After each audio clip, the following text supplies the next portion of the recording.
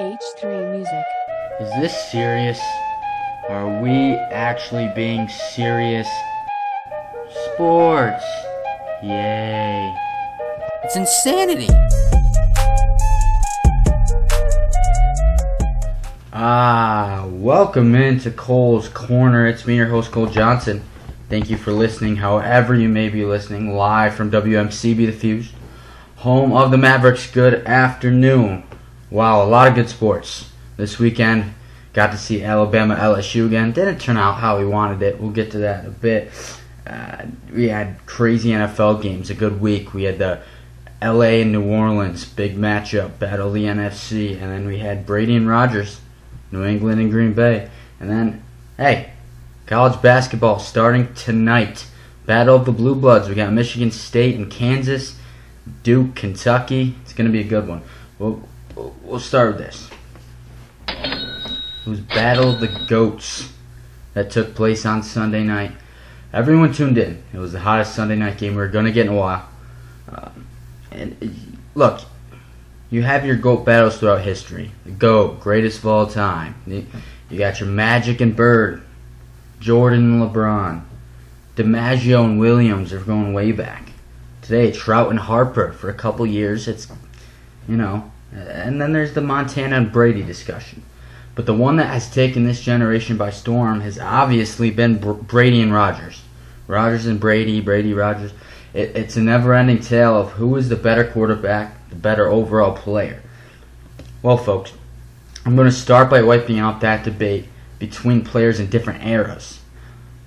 LeBron and MJ, Brady, Montana, you can't compare it. You can't. The games have changed so fast, they change so often, you can't really truly decide who is better. You just can't. And with Brady and Rodgers, there's also a dilemma. I mean, yes, right now they're playing each other. They're in the same era right now. But look at this. Aaron Rodgers was drafted in 2005. And he then sat behind Brett Favre for 3 seasons. 3 full seasons. By the time Aaron Rodgers became the starting quarterback for Green Bay, Brady had already won 3 Super Bowls and had been to 4. Brady had already cemented his spot in history as one of the greatest to ever play the position. So off the bat, Rodgers already had a disadvantage. He did take the league by storm. His athleticism and talent really showed to a lot of people early. He won a Super Bowl in just 2 seasons. And the 2010-11 season turned heads. He was an excellent athlete at his position. Everyone knew that, and that's when this began. And he framed what it was like to move in and out of the pocket, make plays longer. He's a good ad-libber, making things happen that shouldn't happen. Throwing on the run, he's got a terrific arm. There's no doubt whatsoever that Aaron Rodgers is a transcendent quarterback in this league. And I think he's deserving of the money that he just got in his recent contract. The problem here is, how does he match up to Brady when it comes to winning Super Bowls? Because we look at all the individual accolades. We could look at how they play, who they beat here. It comes down to winning. Because let's face it, Brady has Rodgers beat by a mile and a half in that category. 8 Super Bowl appearances, 5 Super Bowl wins, including the greatest comeback in Super Bowl history. Rodgers has 1 appearance, 1 ring, that's it. So you tend to negate all the winning and losing, like I said, and we focus on them individually as players. But here's the thing with that. You can't truly do that without them being on the same team, with the same players, with the same system. Brady and Rodgers have played with different teams and different systems. So what if you put LeBron James in his first 7 years, maybe with the Lakers, let's say, where Kobe Bryant, where he played, instead of Cleveland? He probably has a few more rings. If LeBron James is on that Lakers team playing with Shaq, he might have a couple more rings. What if you put Mike Trout, probably the best player in baseball today, who no one is talking about, what if you put him on the Red Sox or Astros in the past couple of years? He's exposed more, he might have a couple rings. He's the most overlooked player in Major League Baseball. Yet he is the best player. He's still overlooked because he's on the Angels, who haven't made the playoffs since they've made the playoffs 1 time since his rookie year in 2011. some 70% of people don't even know who he is. He's probably the best player in Major League Baseball overall. You see what I'm getting at? If you put Rodgers in the Patriots organization, he probably succeeds. He probably has overall better numbers records than he has had in Green Bay. But does he exceed what Brady has done? And I don't think you can determine that because they simply have different intangibles. What works for the Patriots works for Brady because he has those skill sets to move the ball, move the chains, and score a lot of points. And doing that with a lot of no-name players who have not succeeded in other organizations. That's how this Patriots team runs. And he's turned small-known players into superstars. Wes Welker, Julian Edelman, Danny Amendola. I could go on forever. Has Aaron Rodgers done that? I mean, he's been given some pretty good weapons in his years. And Greg Jennings, Randall Cobb. And you could argue that Rodgers made Jordy Nelson a household name. They had a great connection. Jordy Nelson hasn't done a lick on the Raiders, sure. But also, the only outstanding player Brady has ever worked with was Randy Moss. And that was for about a year and a half. And in that short time, they broke records. A lot of records. They were a part of a 16-0 regular season team.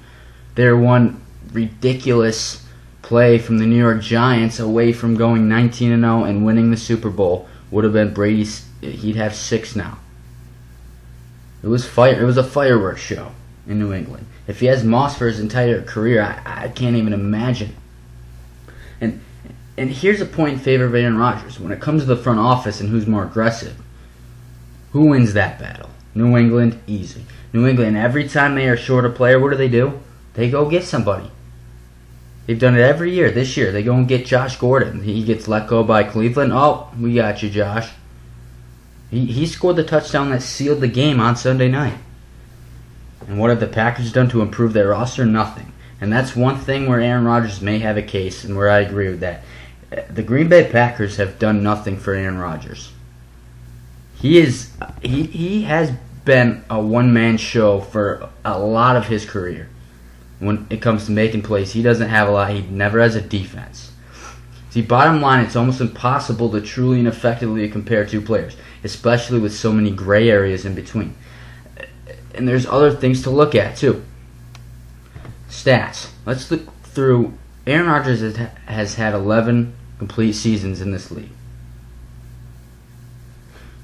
He has 41,044 yards passing.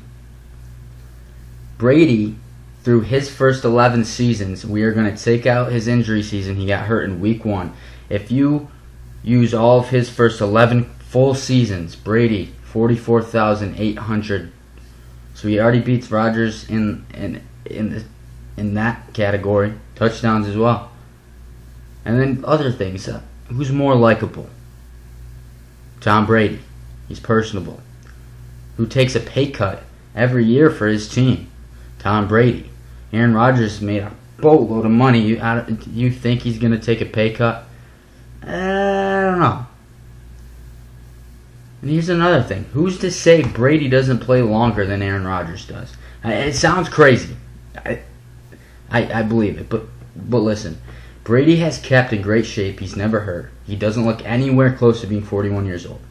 He hasn't been hurt since the season-ending injury a decade ago. Aaron Rodgers hasn't finished a full season in a few years. He got hurt again in week 1 this year, and he's been wincing ever since.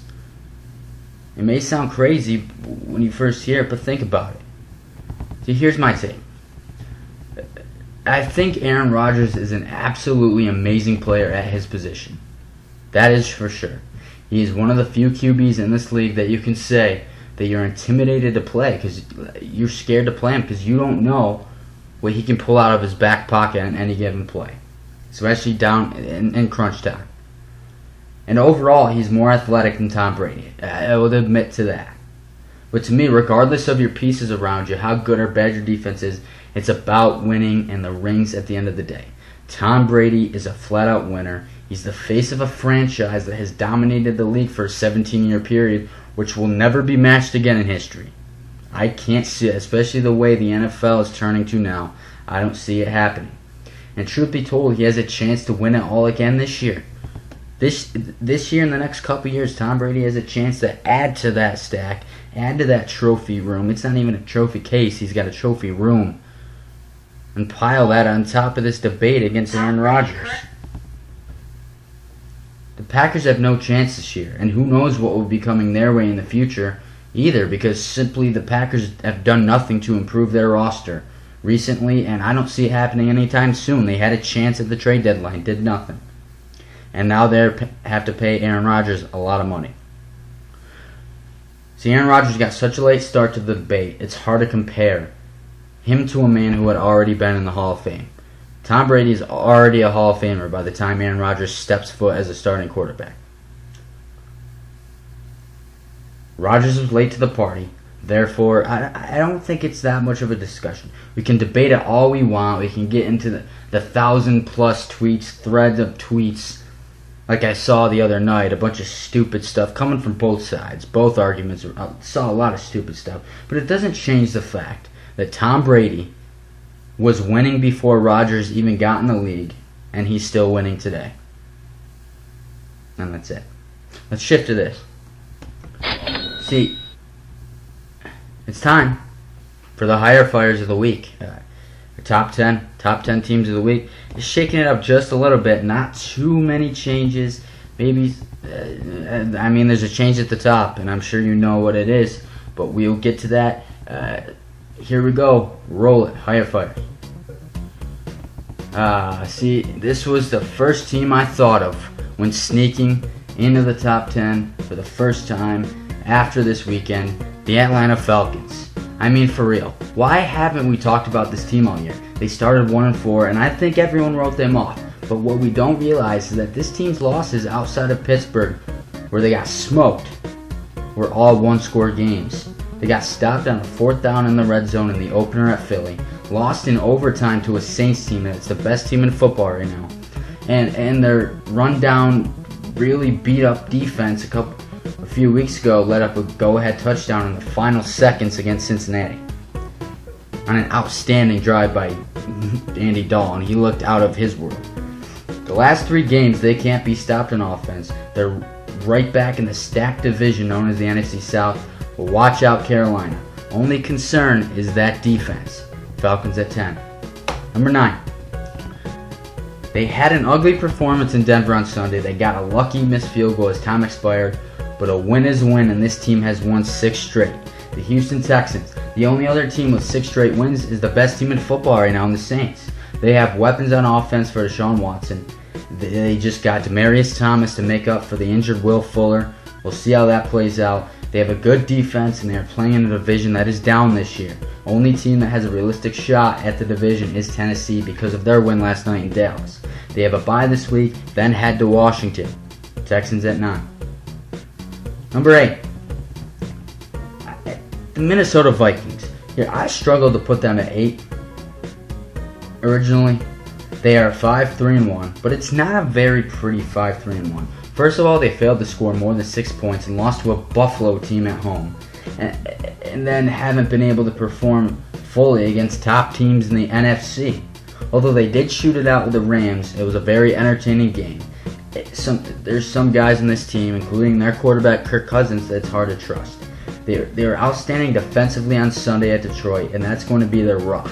Moving forward, the biggest question is whether Kirk Cousins can rise to the occasion in big games. They have a bye week coming up this week, and then they have 2 big division games followed by New England. It's going to get big for them. Vikings at 8. 7. The LA Chargers have been overlooked for the past 2 seasons. And honestly, I think I'm overlooking them by putting them down at 7. They could be very well be higher. This team is 15-5 since last November, and the only games they've lost are to Kansas City, New England, and the Rams. Phillip Rivers is the most underrated quarterback in the league. They have arguably the best roster up and down in the league. They just established themselves as a legitimate playoff team with a win at Seattle on Sunday, who was a hot team coming in that game to start with. Second of all, it's not easy to win midway through the season on the road in Seattle. Very tough place to play. they have the Raiders, Broncos, and Chargers moving forward, and they're already 6-2. They could very well be 9-2 after these next 3 weeks. They have a great chance heading into their Week 16 matchup with the Chiefs to have a shot at that division. Chargers at 7. 6. Staying in the same spot. There's no really one team they could jump over, but they played like crazy this week. See, everyone thought Cam Newton's window was closing. The Panthers, they're letting go of their ranks in the NFC South after a couple disappointing seasons. Well, folks, Cam Newton is on pace to be the MVP quarterback he was in 2015 when he took the Panthers to a 15-1 and a trip to the Super Bowl 50. He is having his best season in completion percentage at 67%, and he's just behind his MVP season in touchdown percentage and interception percentage. He's only thrown 4 picks. He's doing this without a lot of outstanding weapons on the outside. He does have Christian McCaffrey, who's coming out of the backfield and has become one of the best dual-threat running backs in the league, that's for sure. Their offense scored 35 points in the first half on Sunday. Their offense has been great other than in weeks 1 and the loss to Washington. They still have a great front 7 on defense. They have a short week going to Pittsburgh on Thursday. Should be a good one. Panthers at 6. Now number 5. I so badly wanted to drop the Steelers down in this list, especially with a loss to Baltimore. But they won on the road in Baltimore in a big division game. James Conner continues to do his thing. Big Ben is throwing darts to his weapons. Antonio Brown and Smith-Schuster. They are still an immensely intriguing team to watch. And like I said last week, they just have that it factor when it comes to late season and playoff push. It's the Pittsburgh way. It has been for decades. The only question that remains is if they can beat the Patriots and the Chiefs in the playoffs. They got to be disciplined. That's been their one downfall. Steelers at 5. 4. They still have the best weapons in football for Patrick Mahomes, who continues to throw touchdowns with ease. Mahomes is 2 touchdowns away from breaking the single-season touchdown record for the Chiefs in 10 games, which was done in 14 games prior. It's the Kansas City Chiefs. They didn't expose the Browns like we expected. They kept it close for a while, but they did what the Chiefs haven't done in the past, which is finish games. So for that, they are still one of the best teams in the league. The concern is their defense. If they have an off day offensively, can this defense hold teams and still win the game? Their history of losing in the second half of the season and the lone loss coming in New England is why they sit at 4 as opposed to the top 3, but they're still a scary good team in this AFC. Chiefs at 4. 3. It's the New England team that we have become accustomed to for 17 years. They struggle in September. The September shakies, we'll call them, but that's them. They need time to figure out who fits where in their system, and then they hit their stride in October and November. They've done just that. If you look at Tom Brady and the way he runs that offense, you can't tell it apart from 7, 10, 12 years ago. It's the same system, discipline, fundamentals, execution that has won them 8 AFC titles in that span. It's the we are smarter than you, we will make less mistakes than you, and we will wear you down in the fourth quarter mentality. That's the Patriot way. They're 7-2, they're playing great football. Watch out, it's Tom Brady's time. Patriots at 3. Number 2. The Rams finally lost, man. No way. Well, here's the thing. They weren't outcoached. They weren't run off the field. They were not outmatched against the New Orleans Saints. That was a very evenly matched football game. They simply couldn't get a stop on third down against Drew Brees. Their lack of pressure from the front lost them that game. They've matched up evenly against the Saints' weapons, and it was just destined to be a shootout. Sean McVay took a huge risk on a fourth down like you'd expect him to do. That's him. That's who he is. Unfortunately, they were inches short. Arguably, I thought he had the first down. If they get that, they probably score, and then they missed a field goal later on. If they convert both of those things, it's a completely different game. It's different than having to come back from down by 3 scores. They still had the power to come back. They had the integrity to make a comeback, make it a game, and it's the reason they are still a very, very good football team. But they finally surrendered the one spot to the new best team in football right now, Rams at 2. And here it is. I told you last week that game on Sunday would determine who was going to be the best team. I told you it'd be a shootout, and I told you that Drew Brees would come to play. The Rams could not get Brees in that offense attack off the field. Michael Thomas asserted himself as a top wide receiver in this league. Alvin Kamara continued his dominance out of the backfield, running and receiving. This is a good football team. They lost week 1, almost lost to Cleveland in week 2, and everyone panics. Everyone's like, oh no, here we go again. Folks, this team has now won 7 straight, and it doesn't seem to be looking like they're going to look back anytime soon. They control their own destiny in the NFC South. They've already taken out the Rams. They have an revenge tour. They thought last year was their year. Big mistake late cost them their season.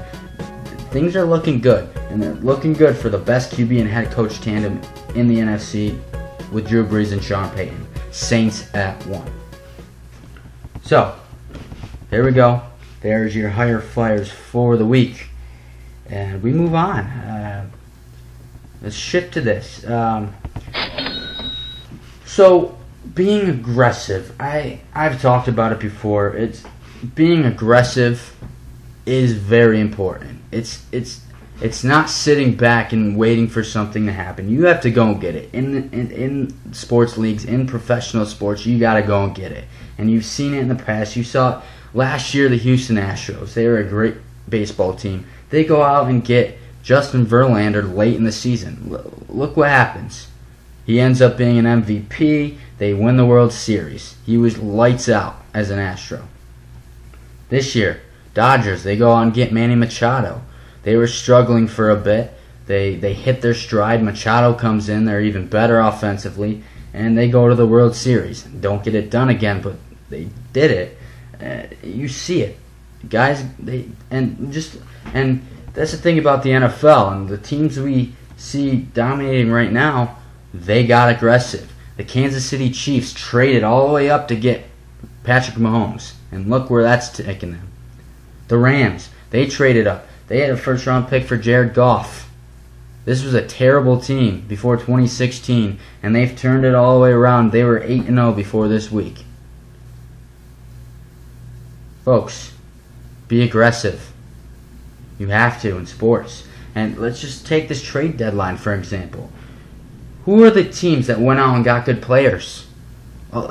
Quite a few of them are already teams that are already succeeded, but they're looking for more. The Rams go out again. The Rams making moves. They go out and get Dante Fowler, extra pass rusher. Takes less attention off of Ndamukong Suh and Aaron Donald up the middle. Texans, they get an injury, boom. We're hopping in. We go and get Demaryius Thomas to fill the void of Will Fuller, a deep threat down the field. Eagles, they've been struggling, but they know what they're struggling with. They go and got Golden Tate. They got aggressive. Redskins needed some help defensively. They go and get Clinton Dix from the Packers, who, by the way, didn't make any moves other than trading away Clinton Dix and Ty Montgomery. Cowboys go and get Amari Cooper. They've had trouble with their offense moving the ball with receivers. They go and make a move. Amari Cooper scored a touchdown last night. Had a decent game. See, this Rams team now has an elite front defensively, backed by a secondary with Marcus Peters and Aqib Talib. Add that to the offense they have with a breakout rookie from last year in Cooper Kupp. No one heard of him until last year. They go and get Brandon Cooks, another weapon for Goff, to go along with Robert Woods. And then they have the potential MVP and Todd Gurley in the backfield. They're stacked. And we talk about their transition. This was a team that was struggling for years and years, and when they're changed to Los Angeles, some people didn't like it. Some people did like the change back to LA, but it was turmoil in St. Louis. They got aggressive. They get the 1 pick. They go and get Jared Goff. Had a terrible first year. Some people thought he was a bust. They thought it was the worst pick in history. Well, then they go and get Coach Sean McVay. He brings this team to the playoffs. They had a great season last year. And you're doing this with a very young Todd Gurley and a second-year quarterback in Jared Goff, who made a complete 180 from his rookie season.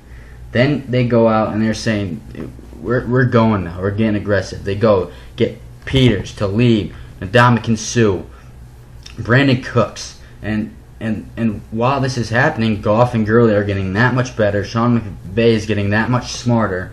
And this is a team who has a chance to run through the rest of this league and win a championship. But here's the thing.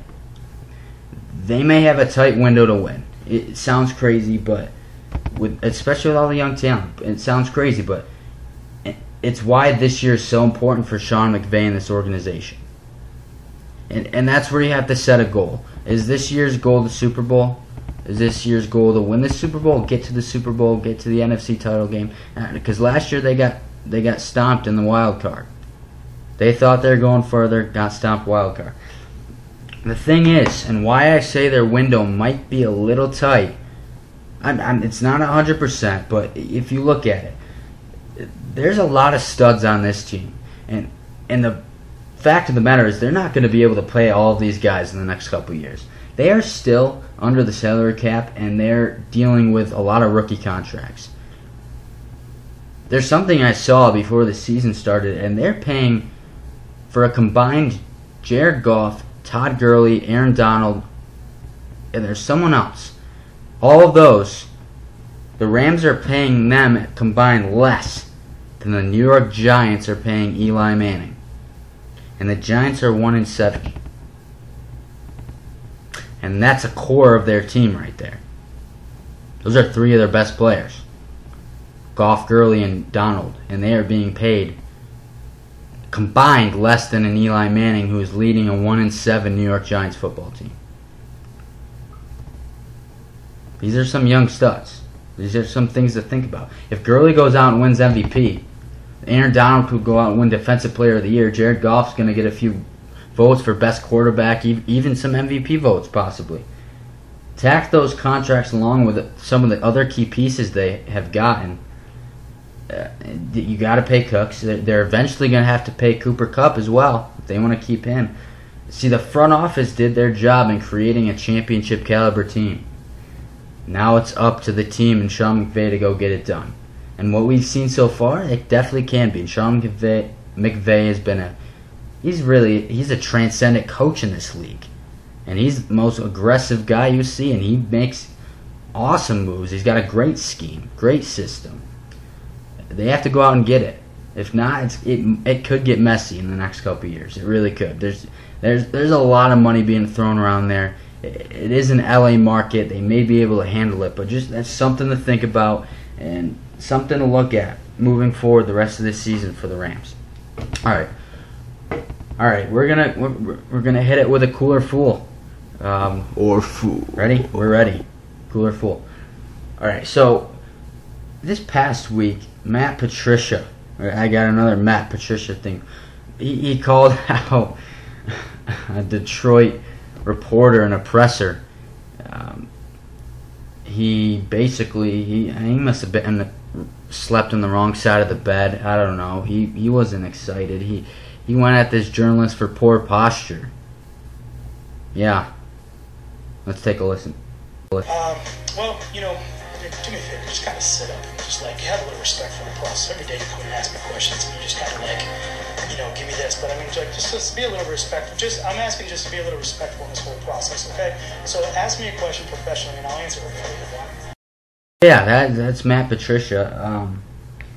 Well, then they go and get spanked again. They've looked terrible the last 2 weeks. They got back to 3-3. They were looking decent. They're like, hey, maybe the Lions could compete in the NFC North this year. Wrong. They had a home game against Seattle. Got completely dominated at home by Seattle. Second time they've been dominated at home this year. And this is coming off beating New England. I don't know. It's weird to me. And then this week, head to Minnesota in a big divisional game, and they just got completely outmatched. Absolutely. Minnesota dominated that game from the start. They couldn't even get the ball past midfield. And Matt Patricia, and then the newspaper comes out, and the headline was poor posture. Kind of stab at Matt Patricia. But listen, Matt Patricia, fool right now. He looks like an assistant coach. He's not a head coach. He's still a Belichick assistant. He still is. And this is coming from a guy who came out in the opening game of the season, Monday Night Football. Everyone's looking at you, and he's over on the sideline with a backwards hat on and a pencil in his ear. Looked like a frat boy. It's Matt Patricia, and he's calling out a reporter for posture when they're asking him a question at the stand. Come on. Foolish. Alright, let's get to this. Final dollar take.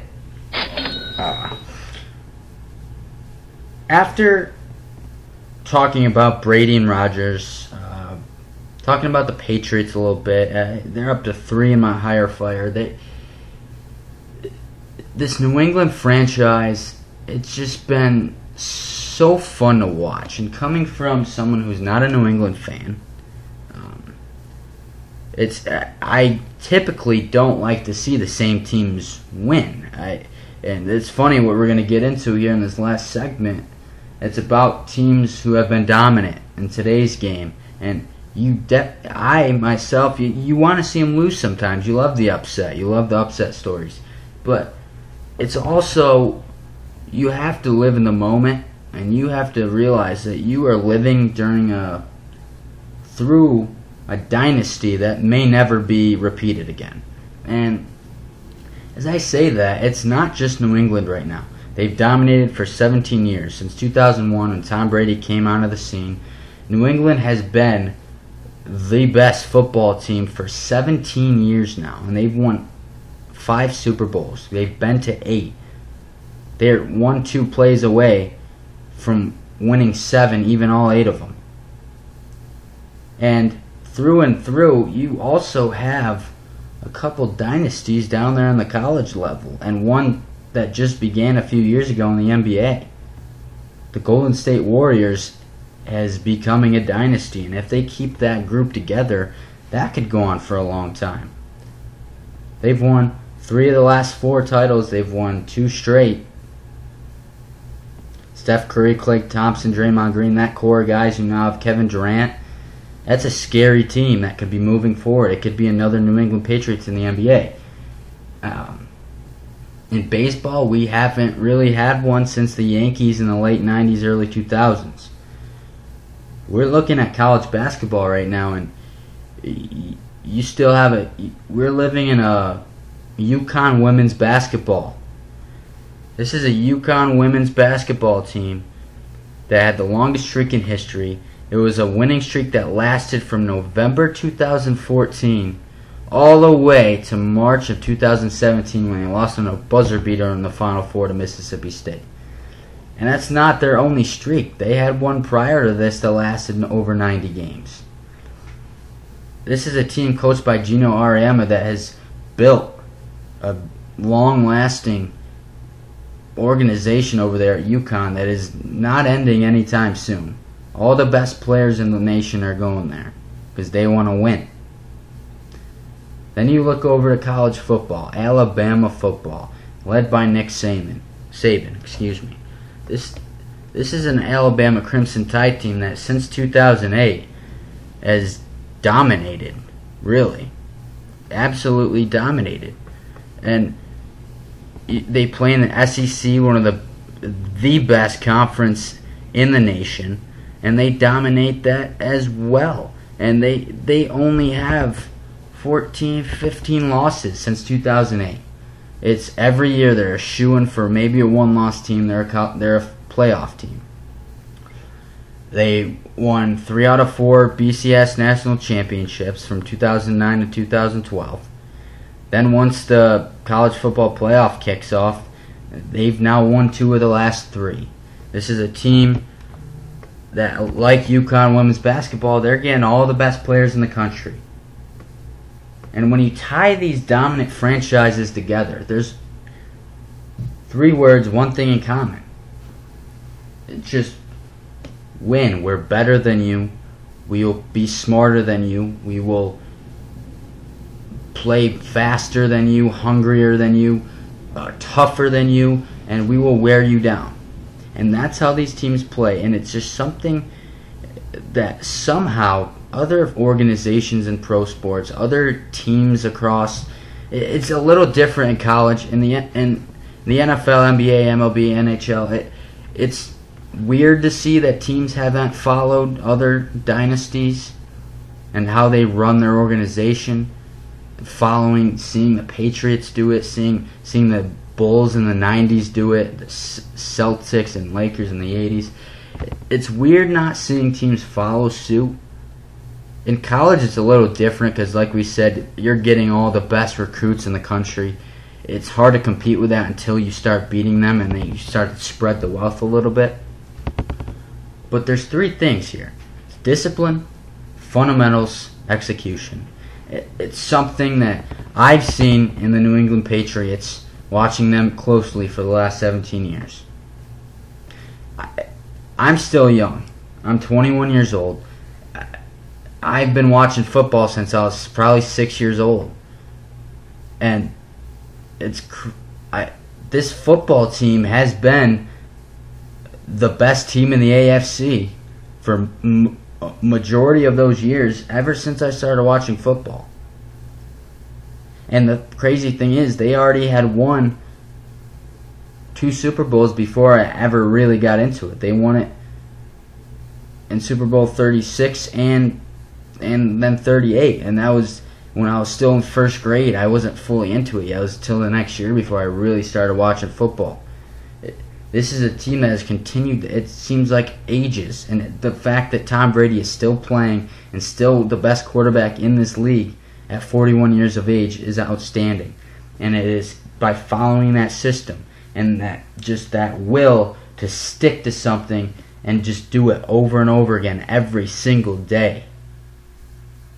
And it's a message to everyone. It doesn't even go to sports. It's life. It is that grind to do and repeat, rinse, repeat, something every day that makes you better. And this goes down to the young athletes, young kids looking to do something for their life, a career, moving forward. If they want to be an athlete, if you want to be successful, look at these 3 teams, 4 teams. We'll throw in the Golden State Warriors. Look at those teams. And I'm leaning more on the New England Patriots here because it's been a 17 years and counting thing. UConn's women's basketball, they've been all right for a long time, but it's just really the last 10 years that they've had a couple outstanding win streaks. And Alabama's been really, obviously they've been a top program in the country since the beginning of that, over the past century, but since 2008, they've been this dominant. If you want to succeed, take notes. Take notes from the New England Patriots, UConn women's basketball, Alabama football, the Golden State Warriors, the New York Yankees. That's not lasting right now, but look at that New York Yankees team. It all falls back on just sticking to a plan, sticking to a routine, sticking to just that focus, that mindset. And it's just outstanding, something to see in sports. A lot of people are sick of it. They want New England to be done. Everyone was hoping it was this year. Sorry, folks.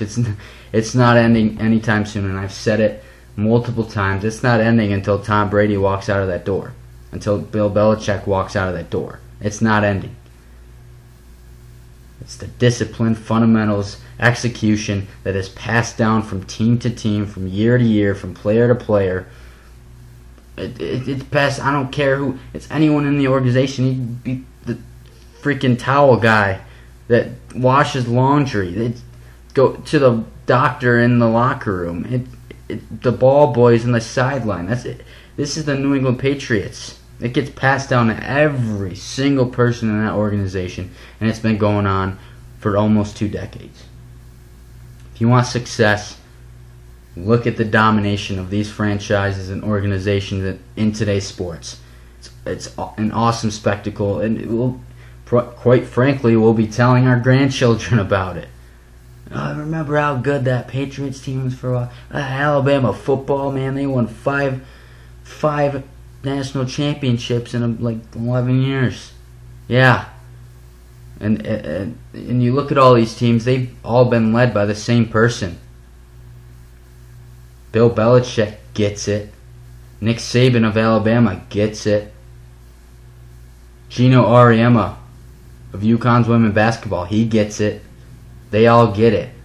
They know what it takes to win and how to sustain their excellence.